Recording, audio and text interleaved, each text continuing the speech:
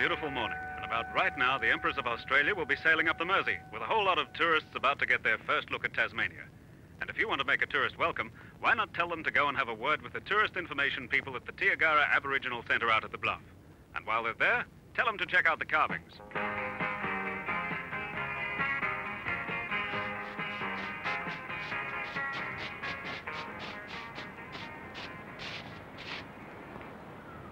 This is one of the deepest carvings in round we have here, known as an abalone shell, which would be about 3 inches deep in the deepest point.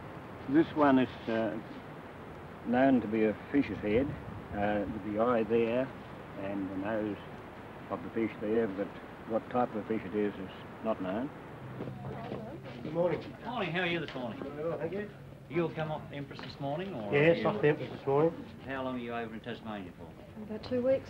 We was told something about a railway, an old vintage railway. Yes, that is open today. At the moment they have steam engines, so that is a pleasant trip along the Don River. It comes out more or less round towards the centre and then goes back. It's about a mile trip. As you realise today, there's not many steam trains about, and it's quite interesting, really.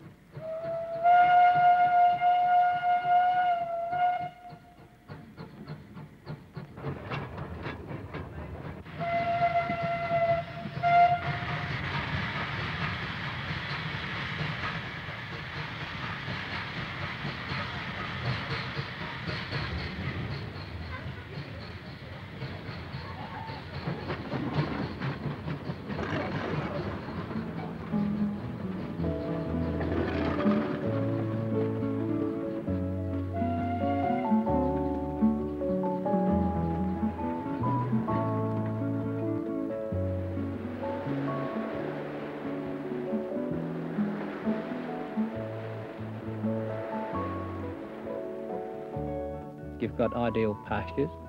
You've got large areas of the island, which is limestone country. Climatically, everything's good about it. Our temperatures here never get as low as the temperatures in the northern parts of Britain and Ireland, which is considered one of the best breeding grounds in the world. The best stock come from there anyway. And we are much the same distance from the equator as the South Island of New Zealand, where everybody flocks at this time of the year to buy potential cup winners.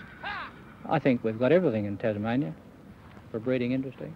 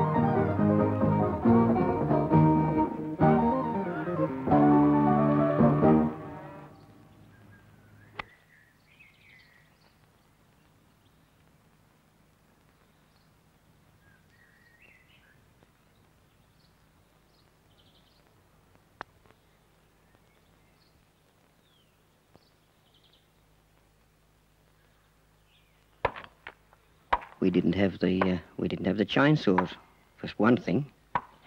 It was all the crosscut and the axe. And get the logs out of the bush for the teams. You see plenty of good axemen. The art hasn't been lost at all. You've only got to go to the carnivals around the north coast and you see the good axemen, just as good as they were in those days.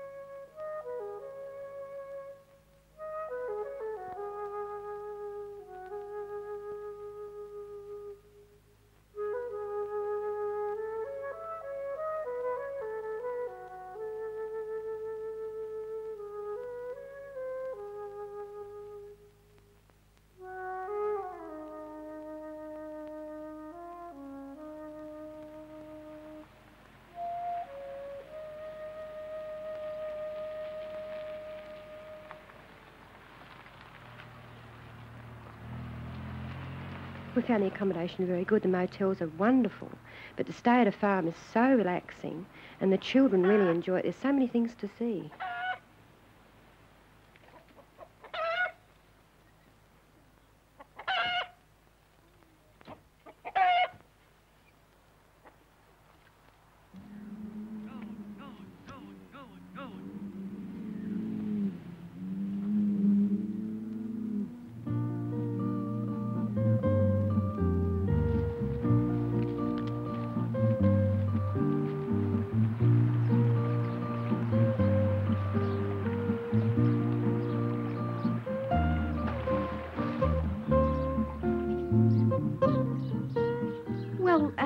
It's the unexpected things that have really impressed me. I mean, you pull off the road to an old mill, and it turns out to be an art gallery, and a really, really interesting art gallery, really good things, and not just a tourist trap.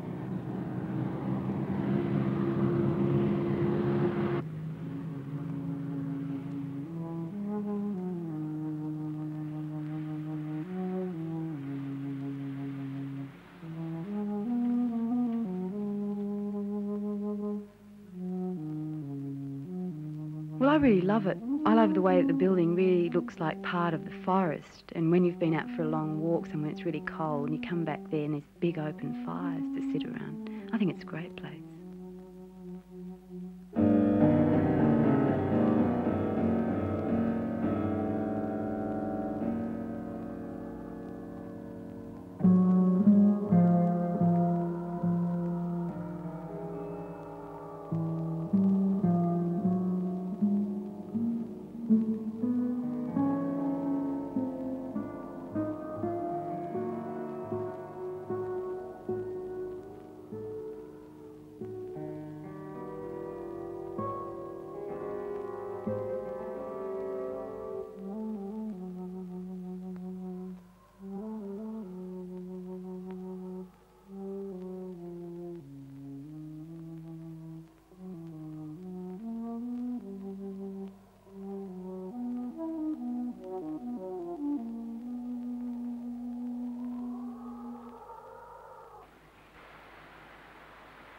If you look back up towards your left, it's the last coloured light in the cave.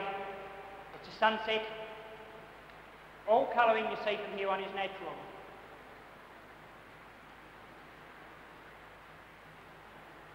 From the ceiling above you, it's a chandelier. If you look back down the path, back the way you came, there's some of the cave's natural colour. It's a plain light shining through that formation. Oxidised iron in the formation gives the colour.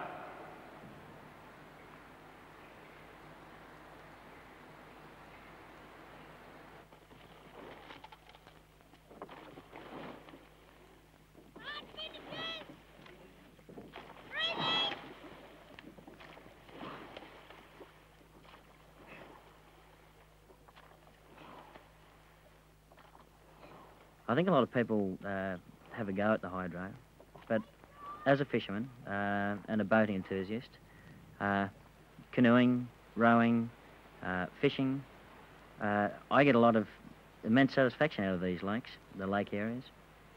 Fly fishing, spinning, trolling from a boat. We do all of these, and none of it would have been possible without these inland waterways.